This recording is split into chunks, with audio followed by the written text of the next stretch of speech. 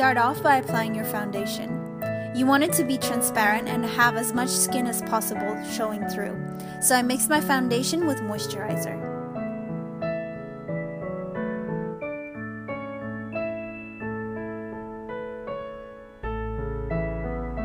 Then move on to concealing away any dark circles or any problem areas.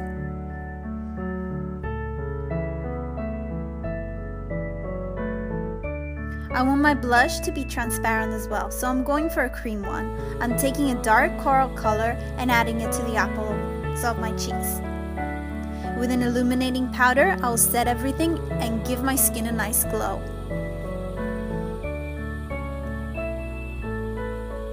For this look, you will need to use a glitter primer. With a black shadow, tightline your lashes to make them look fuller. With the base shadow, highlight the inner corner and the brow bone. Now I'll be taking a taupe shadow with a satin finish and smoke it all over the eye.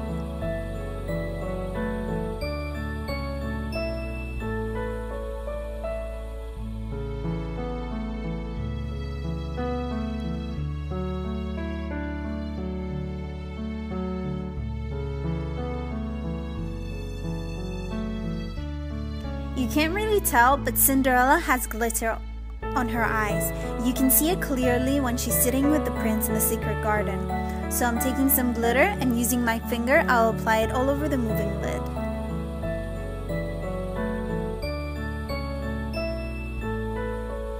Groom and fill in your eyebrows. I'm adding wax also to keep them in place.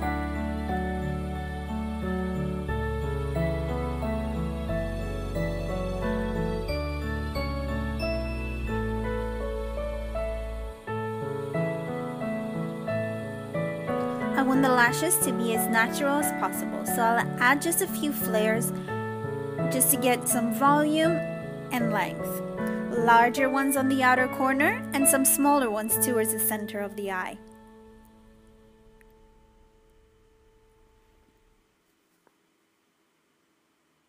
So while I let the glue dry, I'll move on to my lips.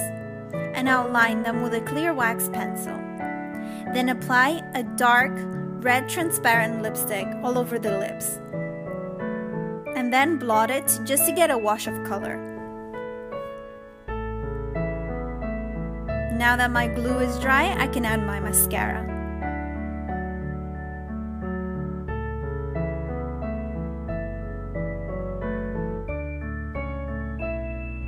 Cinderella has glitter all over her décolleté, so I'll mix some body cream with glitter and spread it all over.